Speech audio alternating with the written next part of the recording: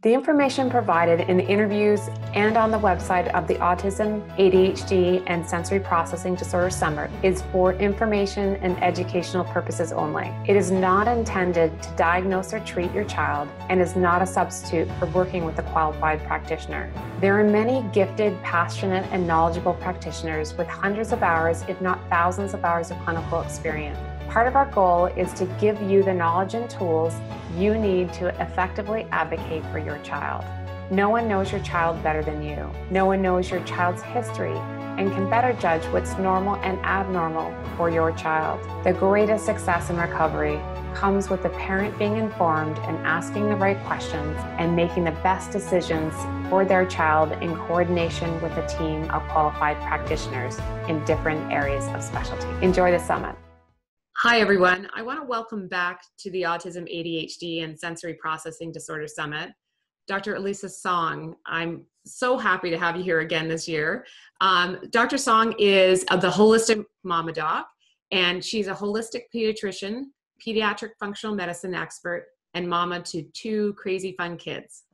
In her integrative pediatric practice, Whole Family Wellness, she's helped thousands of kids get to the root causes of their health concerns and helped their parents understand how to help their children thrive body, mind, and spirit by integrating conventional pediatrics with functional medicine, homeopathy, acupuncture, herbal medicine, and essential oils. These health concerns have ranged from frequent colds, ear infections, asthma, eczema, to autism, ADHD, anxiety, depression, and autoimmune illness. Dr. Song is the host of the Thriving Child Summit, a life-changing event for parents to learn how to help their children thrive. And Dr. Song has created Healthy, Happy Kids to share her advice and adventures as a holistic pediatrician and a mama. Now, everyone can have their very own virtual holistic pediatrician. You can follow her blog at Healthy Kids, Happy Kids and get daily tips and inspiration from her on Facebook. Dr. Song, I'm so glad to have you back here again. Yeah, I'm thrilled to be back. I had a great time last year and hoping to share even more information with all the listeners. Yeah, well, I mean, first of all, one of the things that has been coming up a lot, and we're getting a lot of questions around what seems to be an epidemic of kids that are having trouble with what we believe is PANS and PANDAS, and having symptoms like OCD and tics. And it seems to be a prevalence in a lot of the kids that have autism or ADHD. They've already got compromised immune systems and their parents aren't quite sure what this is all about, why it's happening, and what to do about it. So that's what we're going to talk about today. Yeah, absolutely. And I think many parents have at this point now heard of PANS or PANDAS. And like you said, they're wondering, does my child fit into that picture?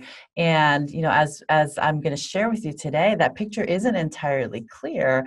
And I do think that, yes, many of our kids on the spectrum or with ADHD or with sensory processing issues, they do have underlying PANS or PANDAS, whether or not it was the trigger to the neurodevelopmental symptoms or it is a complicating factor. So I think, the knowledge is power. So we want parents to understand, if they have any suspicions, how do they go about figuring out if this is what their kid has and, how do you treat it? Yeah, I think that is one of the things that everybody's a little bit confused about, because there's a lot of crossover right now in terms of people talking about, is it an autism symptom? Is it a PANS or a PANDAS symptom? And in the end, I think what you're going to probably point out to everybody today is that we want to just look at what's going on at the root and address that. And then hopefully those symptoms will start to fade away. That's right. I'm so glad you said that because, when parents come to me and their kids are sick with whatever is going on, I mean, whether it's an autoimmune illness or whether it's, asthma or whether it's autism or, sensory issues, I tell parents, the diagnosis helps me understand maybe part of what's going on, but it doesn't really matter, in a lot of ways, I don't necessarily want to know the diagnosis per se, because that can pigeonhole some practitioners into just looking at, one or two kind of pathophysiologic mechanisms, right? And, with functional medicine and integrative pediatrics, what we're looking at, as you said, is what is the root cause or root causes? What are the triggers and the underlying biomedical and biochemical, clinical imbalances? And then we do the detective work and we figure out how to heal your child. But in the end, in a way, it doesn't matter, what label your child has been given. What I want to know is what's going on underneath, right? And kind of heal your child from the inside out. And that does take detective work, but fortunately there are more and more practitioners doing that. Yeah, well, and that's why conversations like this are so important, because it helps parents know what types of things they should be sharing with their practitioners too, so they can help them in the process of figuring out what's going on.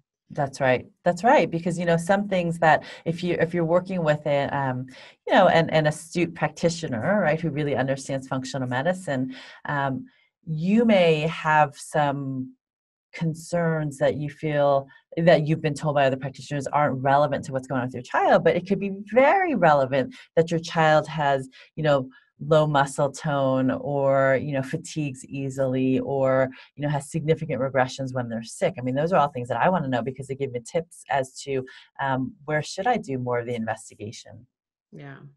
Well, and I'm really glad you went to the trouble today to prepare a set of slides for us, which is really great, because I'm a visual as well as auditory learner. So I appreciate that, and I'm sure a lot of the parents will today too, as you talk us through what is a relatively complicated set of circumstances that results. Yes, yes. So I can totally dive right in. This is, as of this summit, I will have given a much more kind of in-depth, longer version of this talk to functional medicine practitioners in Australia. But I want to share this with the parents and the practitioners listening, because you're right. This is it's a complicated area, and we're really, we're just at the start of understanding what's going on with our kids. So I will share my screen right here, and there we go. Let's get to the slideshow here. And I think we're on, right? Yeah, there we go. Okay, so we're going to be talking about this epidemic of PANS and PANDAS in our kids, and what we can do about it, from that foundation of understanding the root causes and the core clinical imbalances. And so when we think about the epidemic of childhood neurodevelopmental and neuropsychiatric disorders, the numbers are astounding, right? I mean, these are numbers that, they're crazy to me, and they shouldn't be this way. And we need to figure out what's going on and why our kids are so sick. But, as most of the parents listening know, autism rates are skyrocketing. And that number now, it is, this is from 2014. So by now, 2018, these numbers are likely worse. And back then, 1 in 68 kids were diagnosed with autism spectrum disorder. There's certain pockets like New Jersey and California where we have higher numbers.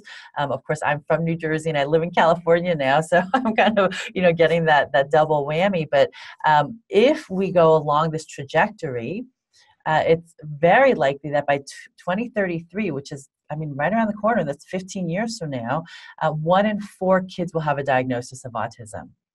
And it's not just autism, it's a whole host of other neuropsychiatric disorders. Now, 1 in 4 teenagers are diagnosed with anxiety, right? And 1 in 15 has a severe anxiety disorder. But it's not just that. I look at the young kids in my practice that I see in preschool. Literally they're 4 and 5 and they're being diagnosed with generalized anxiety disorder, right? And so, if we give them that diagnosis as toddlers and as elementary school kids, where do they have to go? They're being put on Lexapro or Lamictal, or you name it. Any host of kind of new medications, and what's the end in sight, right? And then we have depression. 1 in maybe 10 to 15 teenagers has depression, and any mental disorder in a teenager. Almost 1 in 2 teens has a mental disorder. And of course, we have this social media, which is fueling this epidemic of anxiety and depression in our teens. So, we're just in this massive social experiment. And I don't think we're just at the tip of the iceberg of understanding the implications that social media has, for our kids. Yeah, I think that's one of the things that we can't control, unfortunately, except for to take those devices away. But it's a tough call. It is really tough. And then we have PANS and PANDAS, right? We're going to go into what that is. But and I'm going to actually, if I'm I love to kind of tell side stories. So Tara, if I'm if I'm rambling and we're running out of time, let me know because I don't have a clock right in front of me. Yeah. But PANS and PANDAS. So many of us have heard of these terms and wondering, okay, do my kids have PANS or PANDAS? And it's very likely that at least 1 in 200 U.S. kids has PANS or PANDAS. And as many as 1 in 4 kids with OCD and tic disorders may have PANDAS. Again, as we start to understand more and more about PANS and PANDAS, we likely will diagnose more kids and have a better understanding of exactly how many kids. I did do for this conference that I'm teaching at in Australia, this functional medicine conference, I did a 2-part interview on PANS and PANDAS. They're each over an hour long, so if parents want to check that out, and it was mainly for practitioners, but I go into a ton of depth there. But I didn't have some of this information I'm sharing with you today. So PANS and PANDAS often misdiagnosed and very likely underdiagnosed. So we need to understand what this is. How do we diagnose PANS and PANDAS? And if you look to really see how parents learn about PANS and PANDAS, it's usually not from their pediatrician. This is a survey, a 2014 PANDAS parent survey, from San Francisco. And only 6% of parents learned about PANS or PANDAS from their pediatrician. About a third, at least over a third, found it on their own, right? From Facebook groups and from their other communities or from other specialists. And how long did it take to get the diagnosis? Look at this. A third got diagnosed maybe in less than 6 months if they had a really keen pediatrician or therapist or maybe a counselor at school who was familiar with PANS and PANDAS and understood and saw the red flags and took that parent aside and said, hey, maybe you want to look to see if your child might have this condition. Right? But then we see, look at this, a third of kids, right, took over 3 years to get diagnosed. And then you have this vast range in between, right? But that's too long. Those 3 years, parents are suffering, kids are suffering, right? They're likely not functioning in school and socially. So we need to get the diagnosis quicker. And how many doctors did kids see prior to a PANDAS diagnosis? Look at this, almost 90%. So the vast majority saw more than 3 doctors, right? And more than half saw 5+ doctors. So we need to make sure that, it's parents, right? It's us as mothers and fathers or grandparents, who need to be our kids' best advocates, even if your practitioner is saying, no, it's not PANDAS or PANS. I've had, I've diagnosed kids with PANDAS and, they've had such remarkable recovery. And, of course, then they've gone back to, this one girl went back to her psychiatrist she had been seeing for years because she had struggled so much and was told by the psychiatrist, no, you don't have PANDAS. So, we need to kind of take that with a grain of salt, find our team who can work with us and support us as we go through this journey. So the most common initial diagnosis, OCD and anxiety, right? If your child has been diagnosed with OCD or generalized anxiety disorder or panic disorder, think about, whether or not PANDAS or PANS could be in the mix. And then you have a whole host of other diagnoses as well. If your child was not exhibiting ADHD symptoms earlier and they all of a sudden are having these executive functioning, attention issues, focus issues that are coming up, in later elementary school or middle school, well, think, what's the change there? Could it possibly be PANDAS or PANS? So what is PANDAS or PANS, right? PANS stands for Pediatric Acute Onset Neuropsychiatric Syndrome. So PANS is this umbrella term that can be triggered by many different things, infections and non-infectious triggers.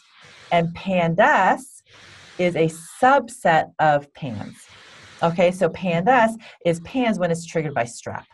Okay, and PANDAS stands for Pediatric Autoimmune Neuropsychiatric Disorders Associated with Streptococcal Infections. So this graphic, I think, helps a little bit more for parents to see what PANS and PANDAS is. So you see PANS can then branch off and have infectious triggers or non-infectious triggers.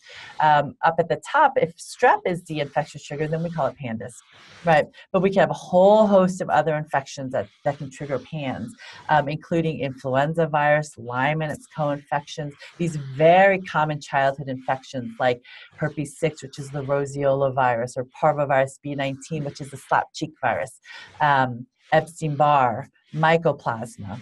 And then we have these non-infectious triggers, which we don't know as much about in terms of diagnosing and treating, but environmental toxins are big. Mold exposure. If you've had a leak in your house and there are mycotoxins, and all of a sudden, ever since then, your child hasn't been the same, look for mold. We want the history to guide, how to look for the trigger. Heavy metals, other environmental toxins, even metabolic disorders like lupus or diabetes, we need to assess if the history fits, right? This is giving you a snapshot of, what are the potential triggers. It doesn't mean we have to test for every single one, right? I mean, if your child has had recurrent strep throat or just sore throats, and then after one particularly bad infection, they're not the same, then we look for strep or maybe Epstein-Barr, which can cause sore throat as well, right? So let history be your guide. And this is, Just what would you say about the acute onset aspect of it? So you might be getting into this, but I am, yeah. Yeah, okay, because that's the part that I think a lot of parents, what that means and how important that is. So I'll let you get to that though.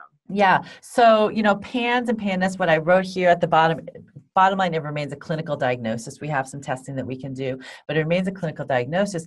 And this is currently the diagnostic criteria. And you'll see that PANS is defined by an abrupt, dramatic onset of OCD or severely restricted food intake. Symptoms are not explained by a known neurologic or medical disorder, and 2 of the additional accompanying symptoms at least.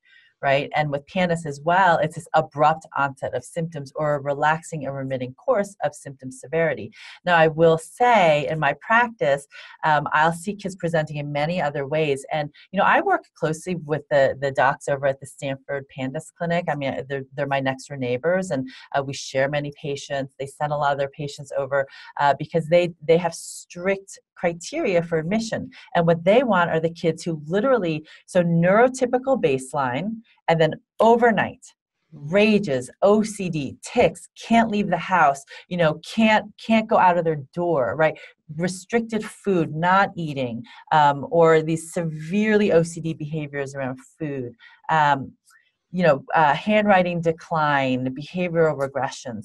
Well, I'll tell you, the vast majority of kids that I see, and we do the digging, it's not this dramatic onset. And this is where, the many kids who have underlying autism or sensory issues or ADD will be excluded from this diagnosis, right? Because it's not so abrupt. A lot of kids, and then, many kids don't have that neurotypical baseline.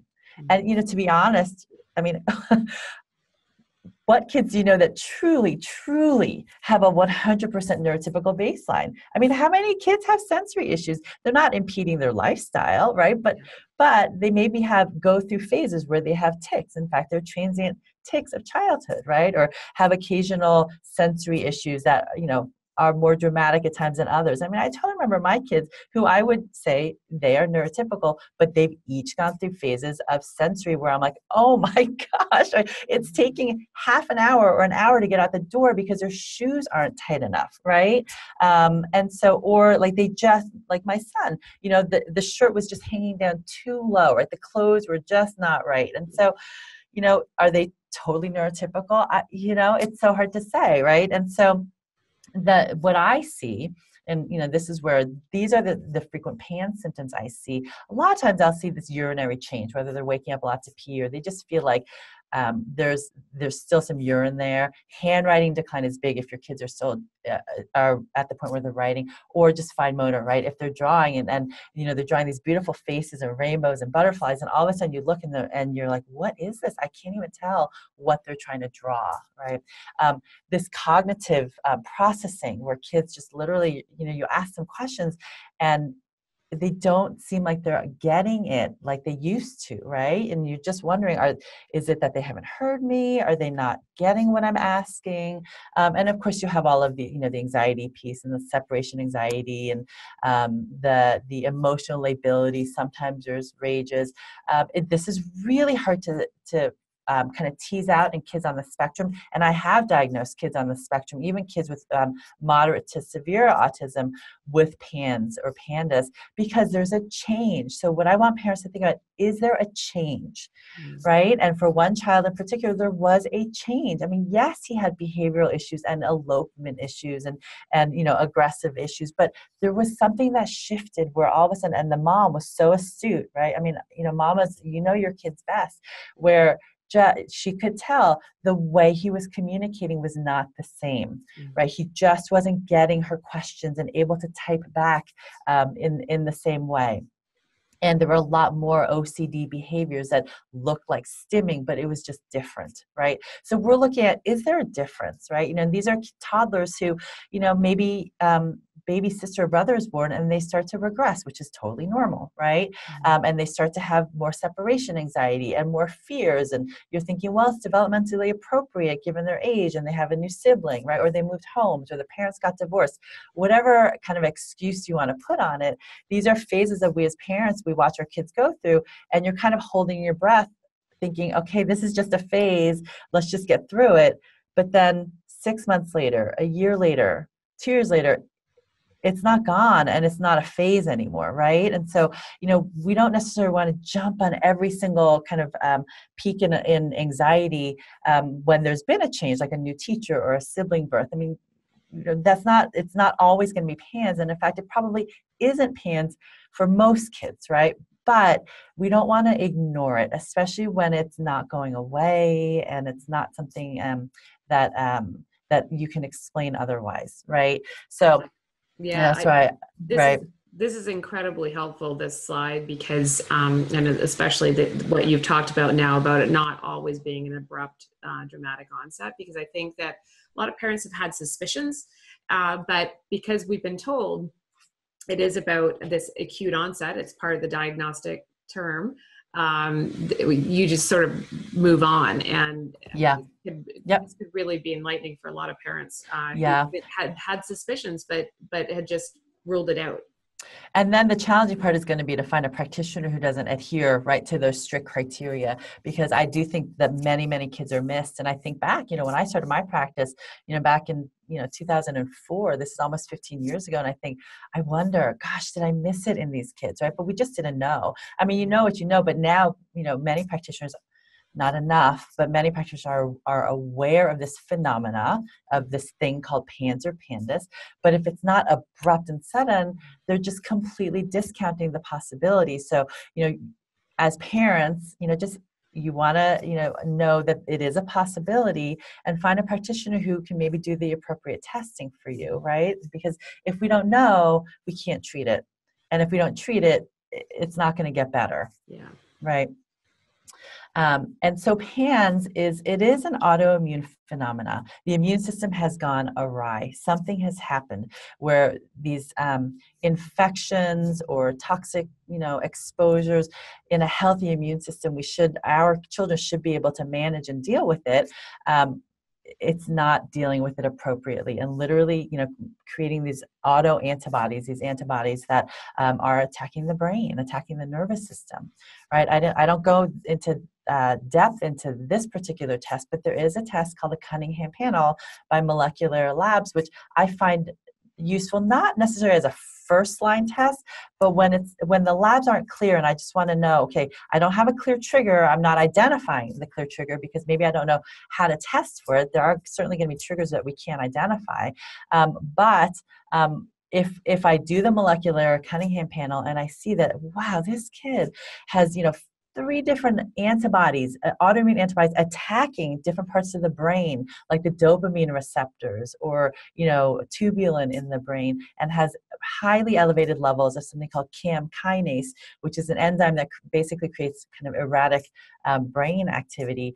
Then I know I don't have a trigger. I've tested all the infections. I've looked for mold. I've looked for heavy metals, but something's going on. I need to treat this child as though they have PANS and an autoimmune reaction and manage that.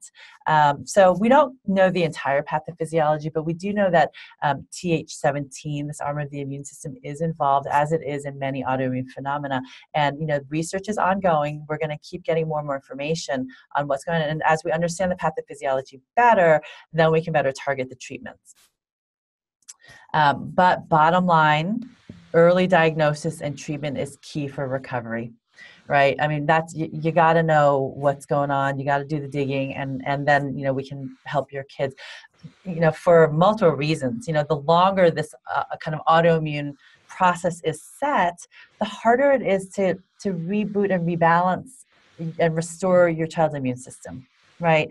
And then also we have the psychosocial piece and the emotional piece, where the longer these patterns get set, the harder it is, even with CBT and the best therapy, to unravel that part of it, right? And that emotional memory and those PTSD type symptoms in the child and the siblings and the parents, right? And kind of the whole kind of circle that, then gets smaller and smaller and smaller, because parents then become isolated because they can't bring their kids out, right? Their kids aren't going to school. They're not getting the social supports that are needed. So we don't want that to happen. And I know some parents listening, that has been happening, right? And it breaks my heart that kids and parents and families are suffering, and the siblings, right? We can't forget the siblings. So this is where, there is hope.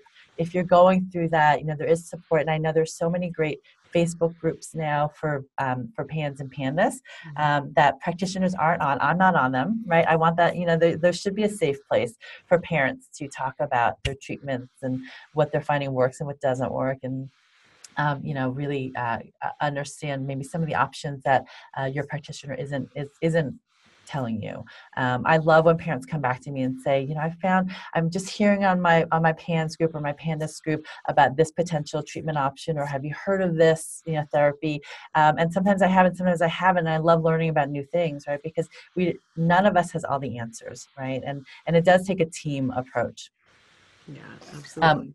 So, then, okay, once we have figured out, okay, this is what's going on, right? What do? We need to take that root cause functional medicine integrative approach. So once we've identified the triggers, and again, the triggers can be infectious or non-infectious. The infectious triggers, the diagnosis, how do you diagnose that? Well, mostly it's going to be blood work, checking for IgG and IgM antibodies. And knowing that, and this is where, for parents to understand too, the difference between an IgM antibody and an IgG antibody. So when we have an acute infection, let's say you have Epstein-Barr, right? Which is the monovirus. Immediately, when you first get that infection, your IgM antibodies are going to rise. Right, that's IgM antibodies are your antibodies we make in the acute active stage of infection. Over time, in a healthy, normal immune system, those IgM antibodies should drop, and then IgG antibodies go up and stay at a low level. IgG antibodies are our memory antibodies, right?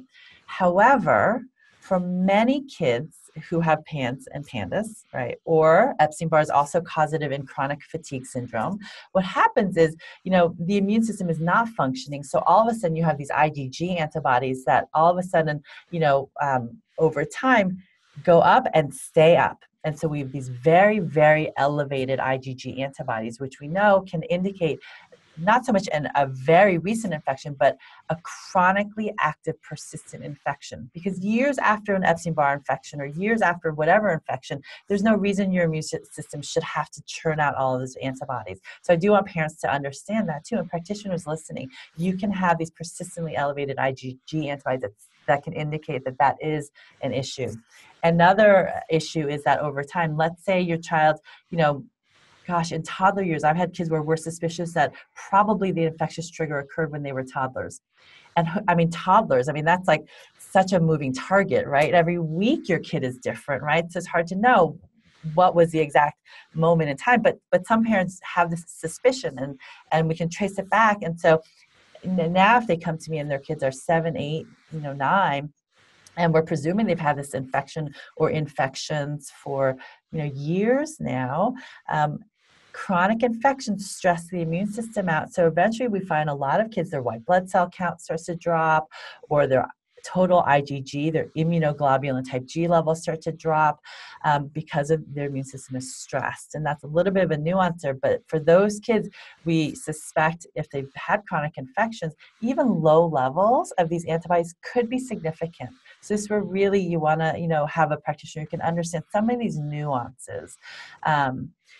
There's also a link between kids who have something called CVID, or underlying combined variable immunodeficiency. They already have an immunodeficiency in their IgG levels, and so they may not have elevated IgG levels either, right? So it becomes this, cycle, but we just need to understand all of that. So these are the steps that I take with kids when they have PANS or Pandas, right? You want to first identify the trigger, of course. Step one is to treat the root causes, right? And treat the trigger. We got to get rid of whatever the trigger is, or the triggers are. Step two is to put out the fire, right? Get rid of the inflammation, protect the brain from further insult from the inflammation. Step three is keeping the fire down, right? Because we can bring down the inflammation, but we don't want the inflammation to go right back up, right? And this is where what we will see. That's why Pandas and PANS, if PANS and Pandas flares. Flaring is more the norm than not, right? I do have kids, I have these incredible kids where we've identified strep or other infection, we treat it, and that's it.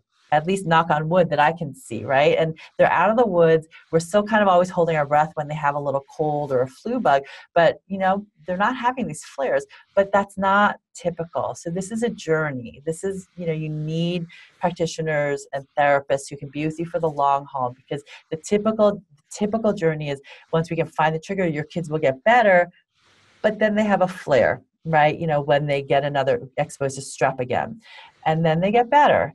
And then they have another flare, right? But we're looking for overall an upward trajectory. But if we can keep the fire down, balance the immune system, we're going to have flares that are far and few between, and maybe not at all, okay?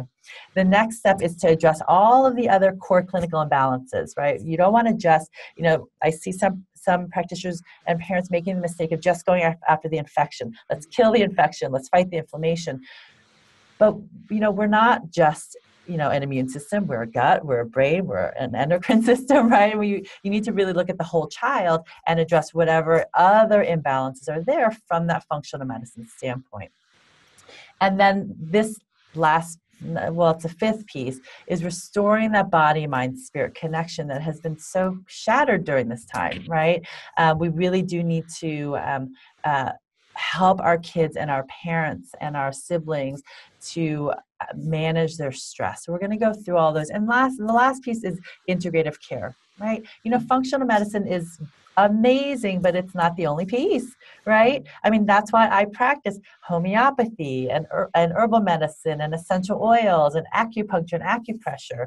And then there's so many other pieces, chiropractic, Ayurvedic, Reiki, right? There's so many other pieces that have a role, but not all practitioners, any practitioner can't do it all, right? You just can't, right? And so, exploring those integrative approaches. So should I go into each of these in more depth? Yeah, that would be great. Steps? I think it would be really good to see what each of them you'd be looking at. What it looks like, right? This is sort of, and again, it's a journey, and we want to make sure that everyone understands, parents and practitioners alike, just like kids. Every single child on the autism spectrum has their unique path and how they got there. Every single child with PANS and Pandas has a unique path to how they got there. And so they're going to have a unique journey of healing, right? So it's not a protocol, it's an approach, right?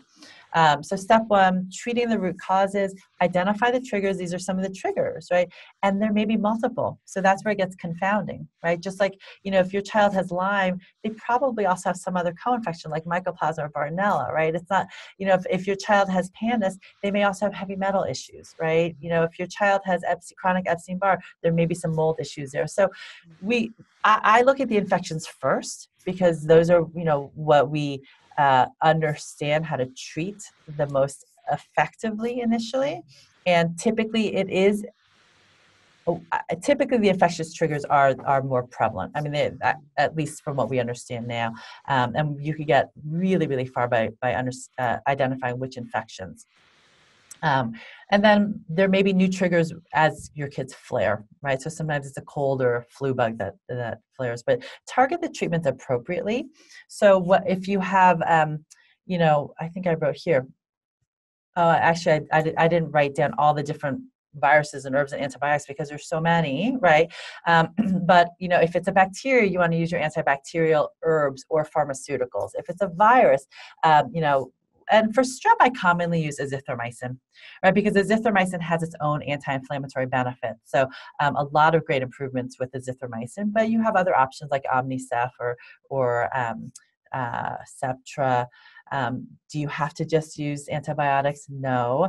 I typically start with pharmaceuticals because I just want to really target and try to get rid of it or lower the burden as much as possible. But my preference is to move over into herbs and homeopathy as soon as I can, right? Because they have other supports. And of course, if you're just doing antibiotic after antibiotic after antibiotic, so many of our kids already have yeast issues, right? So what are we doing? We're flaring their yeast issues. And I've had Pandas kids where, we get the strep down, but they're still ticking and there's still some OCD. So then we treat the yeast and it goes away, right? So you can't ignore the constant, kind of the side effects of our treatments as well. But for viruses, not a lot of great pharmaceutical antivirals, right? Acyclovir, Valtrex I have used, but we have some great herbals, right? And we have lauricide, and we have olive leaf extract, we have oil, oregano oil, grapefruit seed extract. So all of these have a role. The treatment of Lyme and its co-infections is so complicated, right? I cannot go through here in one setting, but that is an infection. Find a Lyme literate doctor, right? Find a doctor who's been trained by ILADs, right? And make sure that they understand all the different nuances of treating Lyme in kids. Non-infectious triggers, there's various ways to detoxify, but you have to detoxify as well, right? Identify and treat, the carriers. This is important too, because I've had kids where, we get them better and they flare and they keep getting strep. I'm like, why? Where are they getting it from? So then you swab, right? Do a nasal swab, throat swab, and yes, a rectal swab, right? To check for all the different sources of strep. But it could be, little brother whose immune system is different and can get strep or carry strep and not develop Pandas, but your child with Pandas can't tolerate it, right? Check the parents. If grandparents or nannies or babysitters or friends, whoever is really closely involved in the care of your child, even pets, right? I've even had pets be strep carriers or carriers of other infections, which it's tough to find a vet, who may, who understands necessarily how to test for that, but there are some. Reduce the frequency of illnesses, right? We absolutely, because kids with PANS and Pandas will flare when they get sick with other illnesses, right? They'll flare when they have, during cold and flu season, they'll flare when they get a flu, or they'll flare when they get a tummy bug. So lower the infection risk by washing hands frequently. At the end of the day, I use X-Clear, saline xylitol nasal spray to clear out whatever germs have started to take hold. And, I teach parents in my office, and also with my new online course, right, the Everyday Holistic Pediatrics course, I go through all the different ways to boost your child's immune system, including specific supplements. But here are some of the top ones. You have to optimize vitamin D levels, right? Vitamin D is super important. Year round, our kids who have PANS and Pandas, their immune systems are stressed. They are plowing through that vitamin D, right? So they need more, even if it's the middle of summer and they're out in the sun a lot. Probiotics, phytonutrient-rich foods. You have to really optimize your diet. And I know during their flares, a lot of kids are restricting their foods. And many kids, if they already have the sensory or the autism, right, they're restricted anyway. But try your best in reducing those refined sugars and getting out those colors, right? Hopefully most of you listening have already done that. But the artificial dyes and the preservatives and the flavors, I mean, those literally are poison to your child's brain, especially when they're in this mode. And sleep and exercise and nature, all of these things, stress reduction to help keep your child's immune system boosted so that they can go out, be in school if they're still in school, go to parties without all of a sudden going home and you start seeing that glassy-eyed look and they're pupils are a little dilated because they're getting into that fight or flight mode of the infection flaring. And you're just thinking, oh my gosh, every day, every party, a day or two later, we have a flare, right? So you want to try to reduce that and reduce exposures, right? This is where we just let the school know, work with the school. I work very closely with many of the schools, and I like to work with the schools because I want them to understand what is PANS and PANDAS, right? Because the tricky thing here is that kids, there's not really a baseline. For your kids, at baseline, they're going to be doing great, right? They have, their handwriting is great, their processing speed is great, they're doing their homework, they're happy and social, and then they flare. And they can't process, they need longer time, they don't understand the homework, their handwriting is gone, they're having rages or meltdowns in the corner. And so to have an IEP in place, well, how do you have, an IEP in place or a 504 plan in place that's going to help your child through all these ups and downs and have a flexible plan, but we need that in place. And for sure, the schools need to make sure that they're notifying families of immediate, strep exposures and other infectious communicable diseases. I'll recommend to kids have their own school supplies at their desk. Their desk is cleaned, at the end of the day specifically.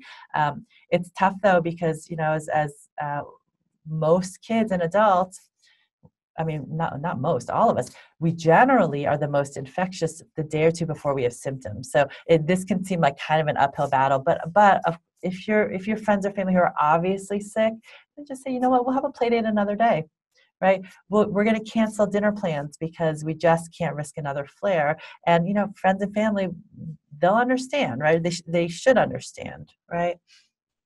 Putting out the fire, reduce the inflammation, whatever way you can. And we may need to do this repeatedly. We have different options, pharmaceutical options. One of the things I'll do if I'm not sure if my kid has PANS or PANDAS, I'll do a trial of ibuprofen.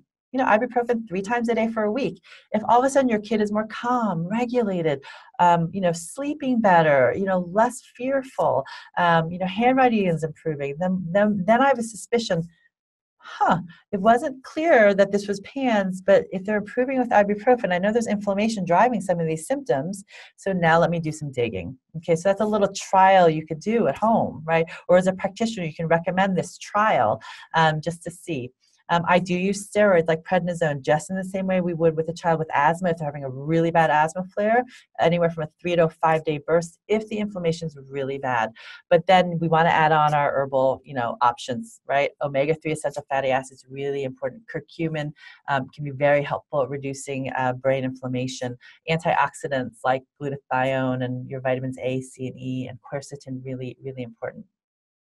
Additional anti-inflammatory supports. I talked about the diet to really boost the immune system, but this is really important. When your kids are inflamed, you want to, it's thinking about your child's inflammation as an inflammation bucket, the same way we think about an allergy bucket, right? The more we can just get out all the other sources of inflammation, if your child still has this infection, but we get rid of the inflammation from these other sources, the inflammation from that infection isn't necessarily going to be spilling over all the time, right? So hopefully that makes sense. But, the dyes, the processed foods, the sugars, the gluten, heavy metals, exposure in your child's diet, really important. Stress reduction, super important, because stress creates inflammation just the same way all these physiologic factors do. And I have some apps for you. I have a resource page at the end as well. But I just wrote here, this is so important. I hope, for anyone who's watching this, they're already doing this, but there are many studies now confirming the harmful effect on our kids' behavior and attention from artificial flavors and preservatives and dyes. And so I actually this is one of my first blog posts on the Healthy Kids, Happy Kids page, because it's such an important issue that parents don't understand necessarily that just that, that little package of Skittles at the birthday party, that could actually be contributing to this huge flare that your child is having, right?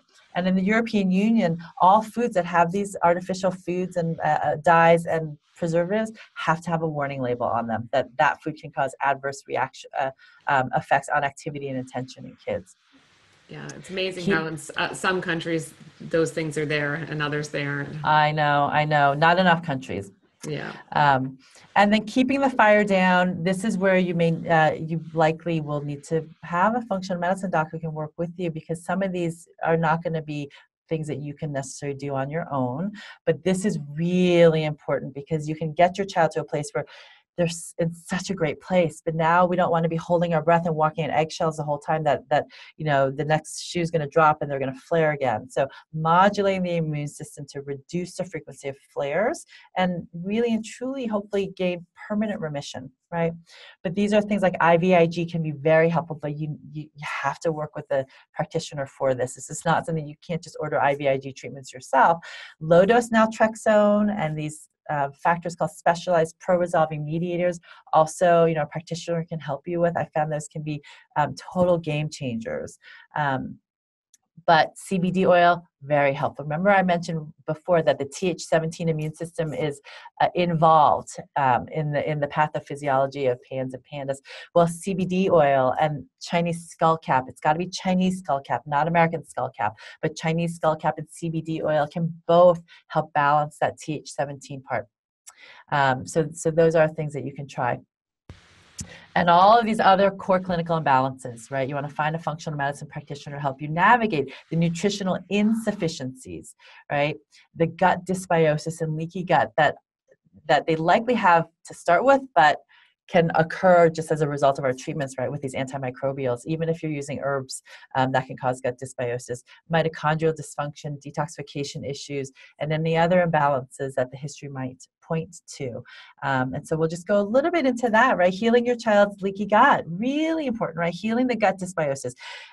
If people who know, my work, and functional medicine, all health really is tied to the gut. Health starts in the gut. And so you need to keep your child's gut healthy, right? So these are the 5 R's, and I'm not going to go through them in too much detail, right? But, removing anything that's inflammatory to the gut, including the gut bugs. Some kids will harbor strep in their gut without having strep in their throat. And if you don't do a functional stool analysis, you're not going to know. And it's the strep in the gut that's causing the Pandas symptoms.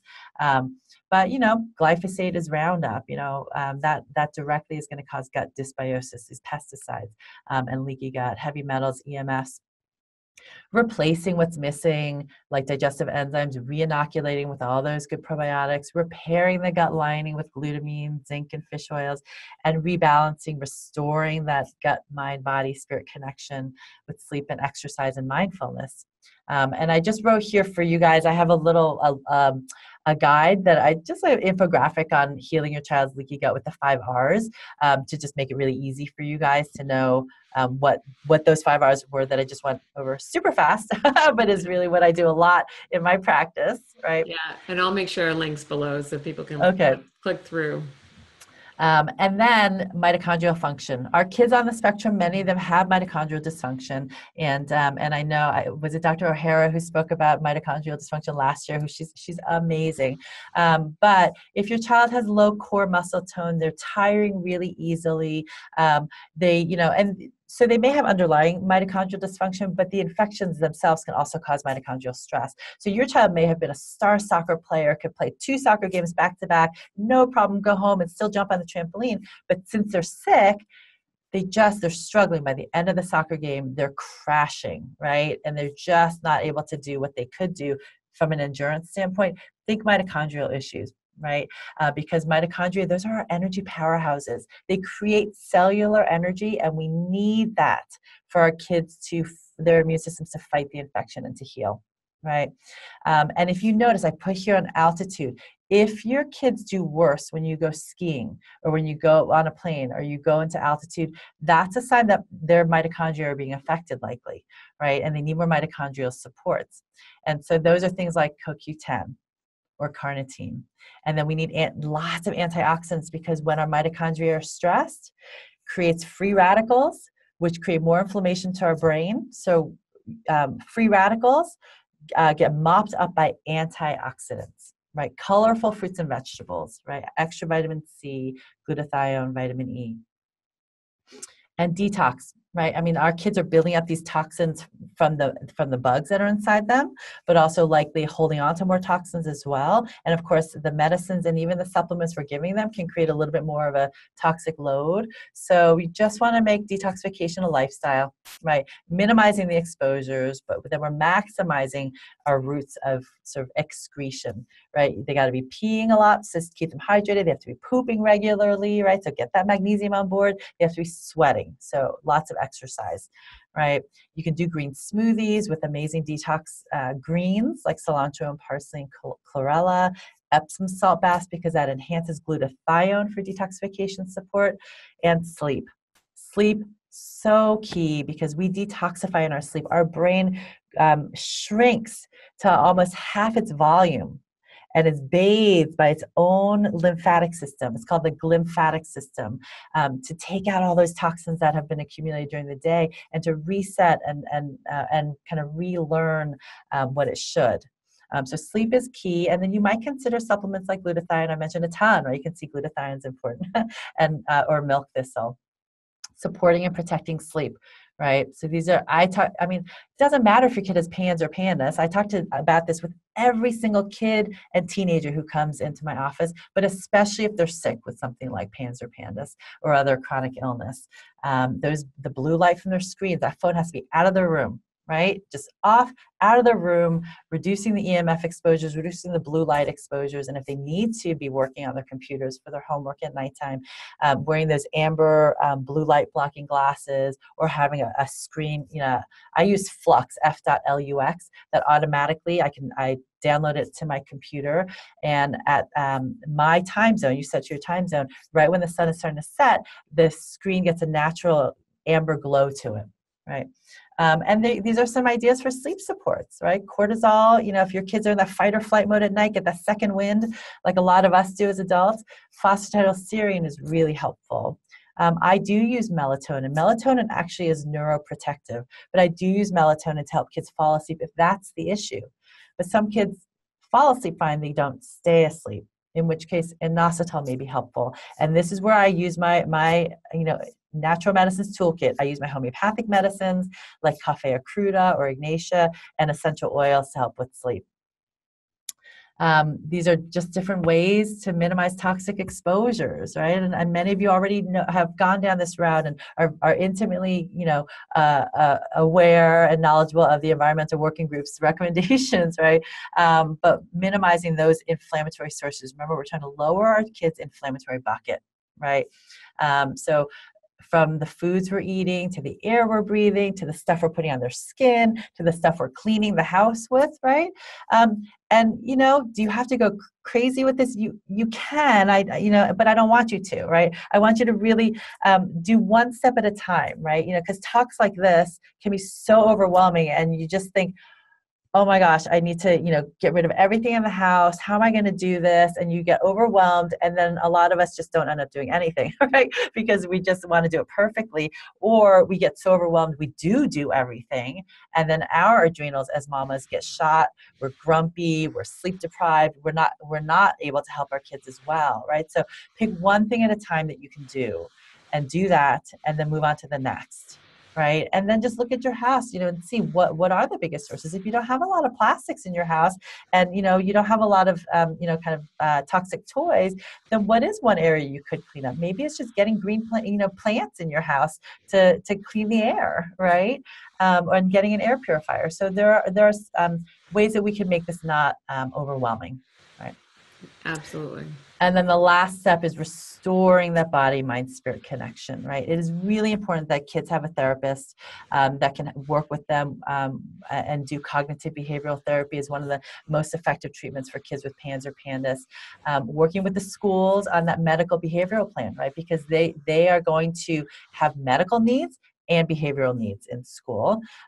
Children with PANS, it's incredible. They're twice as likely to be unschooled and actually have an unplanned homeschooling or unschooling event occur, right? And so parents and the schools need to understand how to support our kids. Family counseling for parents and siblings. And I mentioned siblings a lot because, it's so hard when you have that, this one child who's so sick and has so many needs and so many doctor's visits and so many therapies. And then you have, your sibling who's great and helpful and, really, so helpful to their sibling and to you.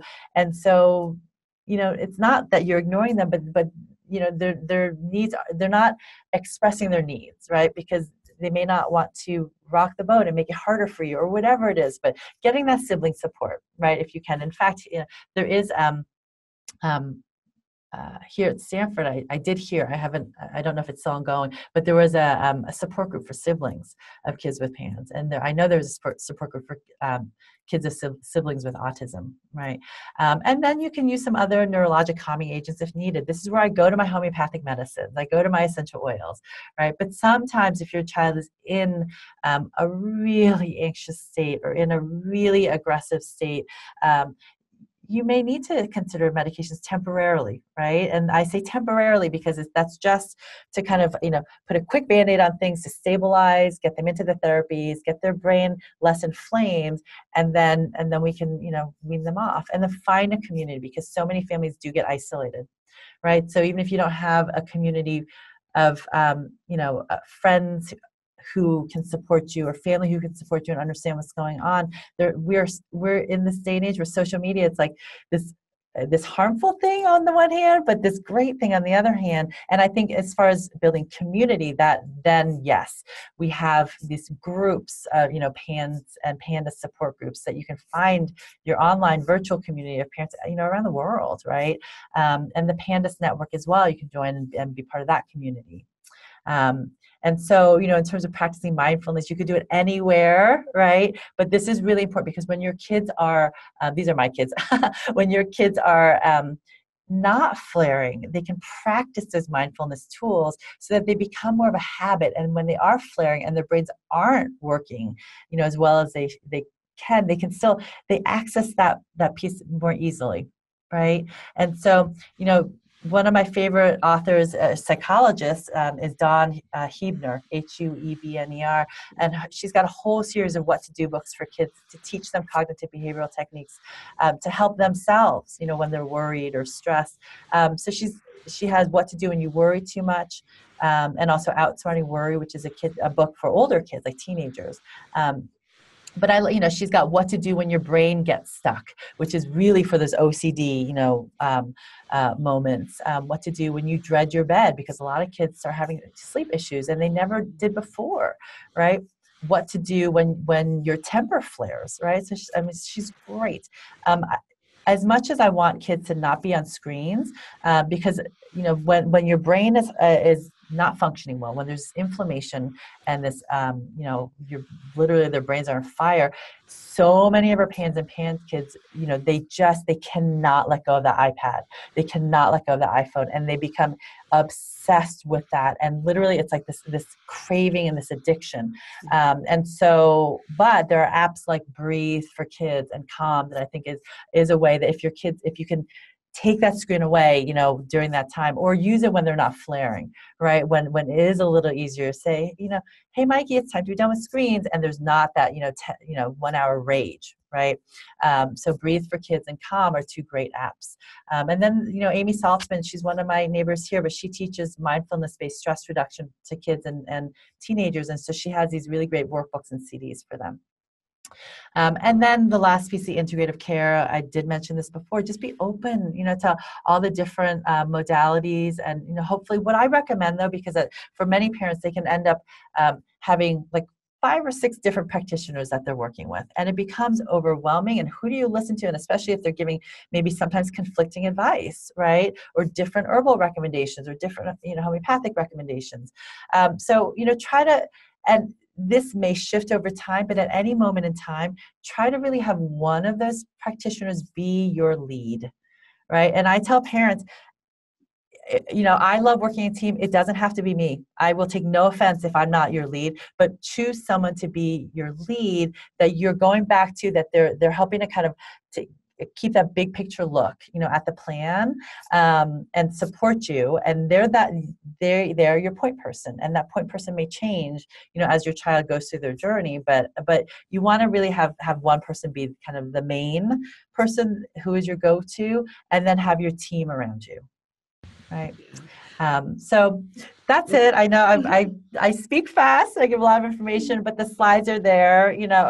That's why I have the slides, because there's a lot of information there for you guys. And I just put down too, just the different ways that people can see, what I do. It's really going to be the Healthy Kids, Happy Kids blog site and Facebook page, where, anywhere in the world that you are, you can access the resources that I provide.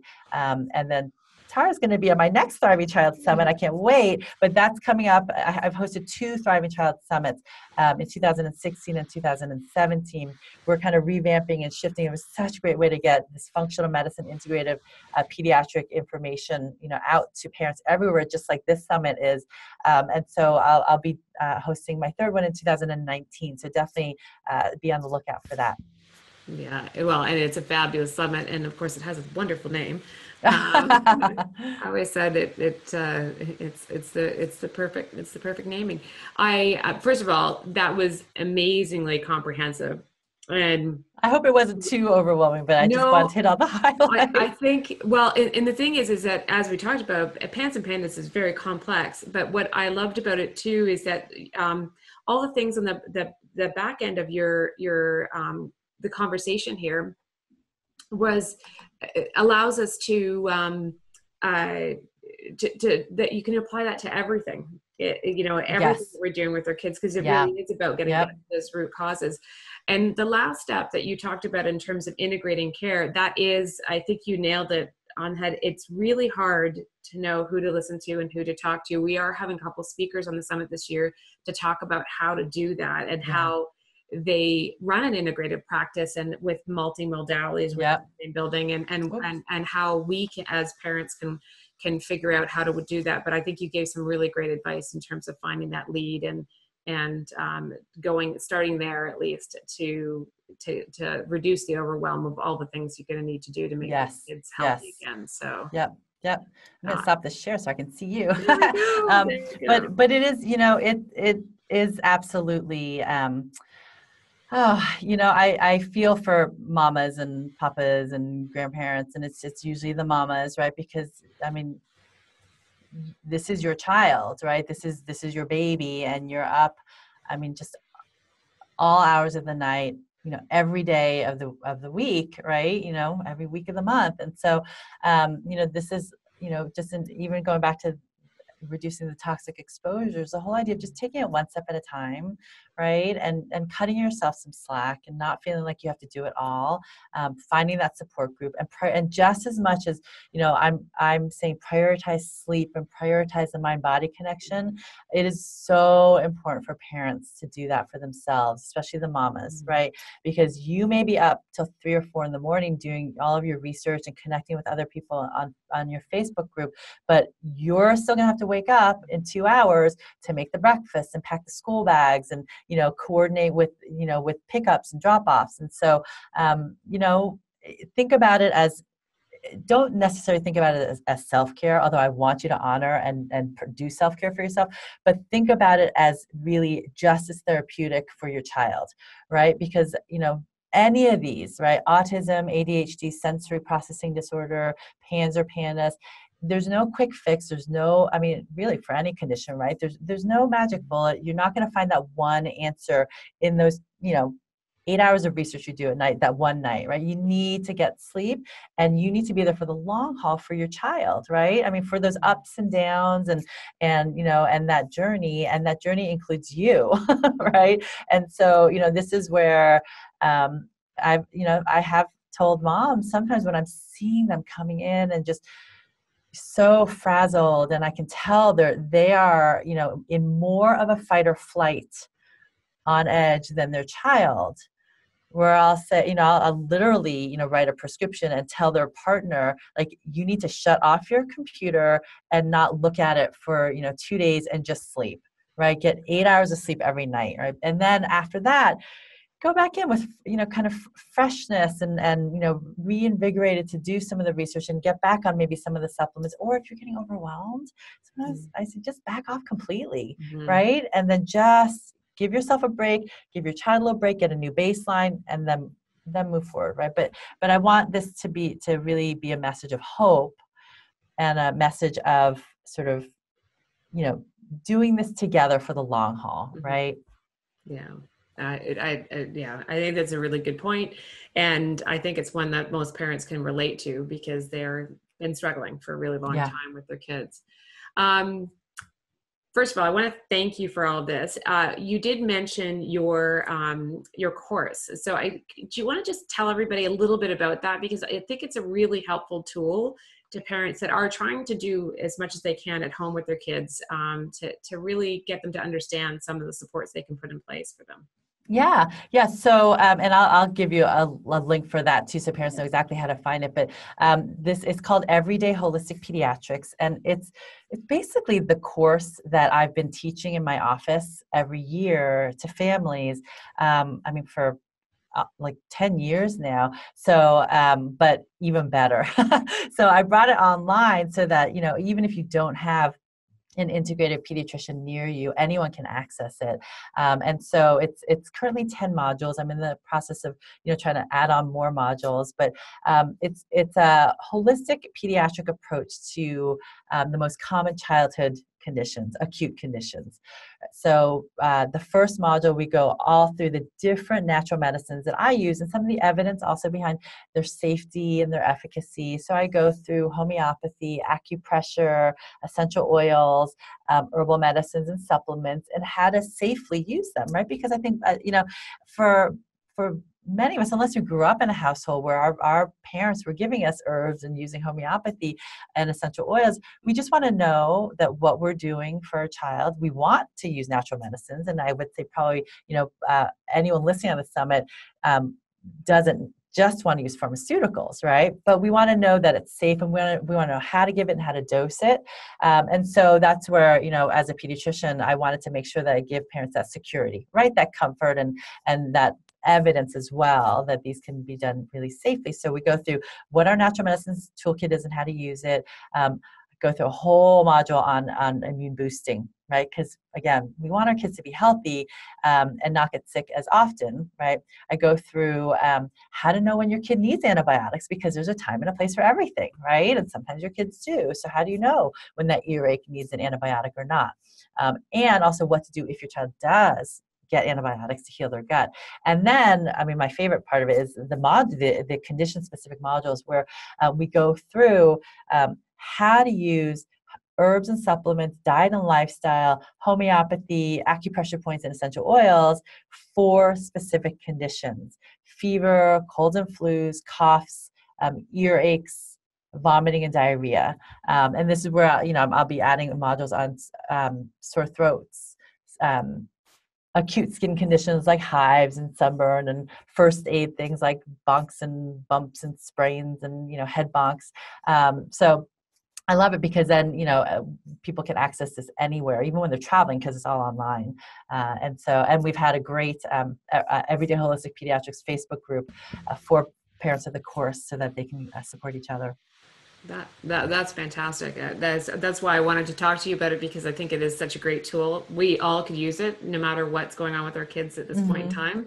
It's something that all of our kids get sick from time to time, and all these things like immune supports, they can be used, and you can understand them better for everyone. Yeah. And with all the supplements that I recommend, I also give specific brand recommendations, because that's also what parents want to know too, right? Okay, so there's a probiotic. Which probiotic? Right? Because there's a gazillion out there. And it's not to say that the ones I recommend are the only ones, but I give suggestions, right, as a starting point, because that way okay, the brands that I recommended, I actually have research and in my clinical practice and with my own kids have used, so I know that they work. That's amazing, because like you said, specific recommendations are always helpful when you're just getting started with these things, for sure. Yeah.